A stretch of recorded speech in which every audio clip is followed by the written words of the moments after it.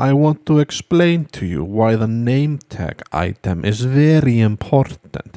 It's because it lets you give someone a name. What does that mean? It means they will have a name. But most importantly, they will not despawn. I just got a fox and I don't want it to despawn.